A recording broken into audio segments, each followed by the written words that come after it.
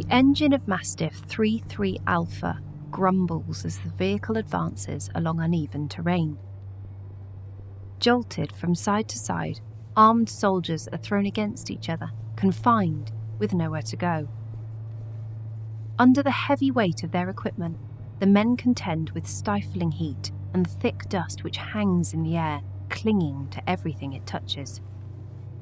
This painting, by war artist Jules George, reveals something of the routine experience of danger encountered by soldiers as they patrolled Afghanistan in these heavily armoured vehicles.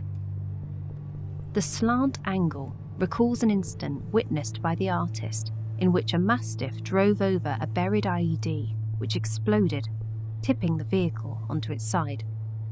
The driver was airlifted to hospital, lucky to have sustained only a broken leg.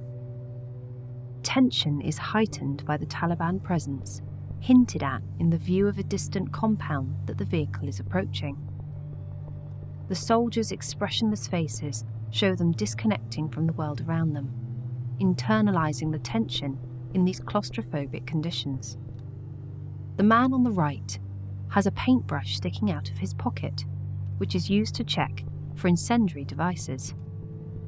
The O-positive badge on his chest denotes his blood type, vital information should he suffer an injury that requires a blood transfusion.